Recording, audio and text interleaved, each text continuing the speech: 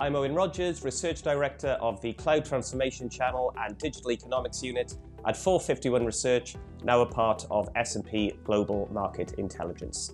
My coverage area includes public cloud services and the economics of cloud as well.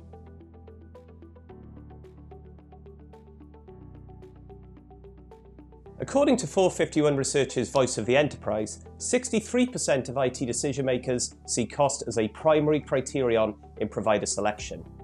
But buyers want more than just cheap. Performance is close behind, with 50% of decision makers seeing it as a primary decision criterion in choosing a cloud. Most companies only need a handful of cloud services. Most don't need unlimited scalability or features or professional services. They just want their applications to perform well at a decent price. And this is particularly true for SMBs and developers. Alternative providers are able to focus on delivering key services to customers without being distracted by less commonly used services. With a limited range of options, alternative providers are able to focus on efficiency and automation. And this overall increases efficiency, which drives out cost.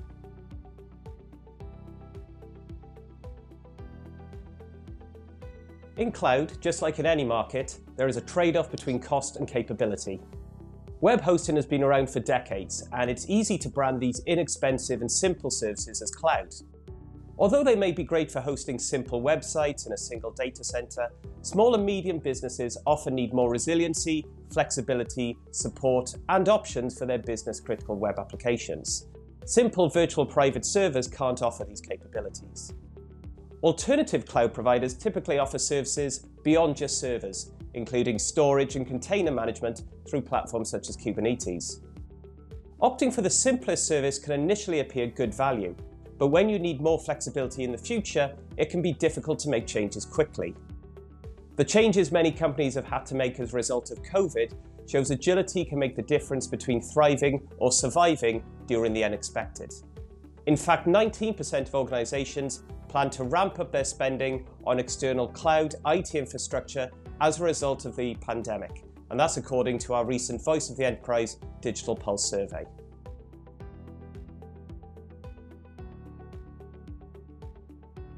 A hybrid cloud model has the potential to offer the optimum balance of performance and cost. Businesses can decide which cloud environment is best for each individual workload's need. Some workloads, such as batch processing, can be relegated to the cheapest locations where speed is less of a driving factor. Other workloads, such as client-facing front-end applications, can be given greater priority in terms of performance in return for a greater cost, where this additional expense is likely to drive further revenue through a better experience.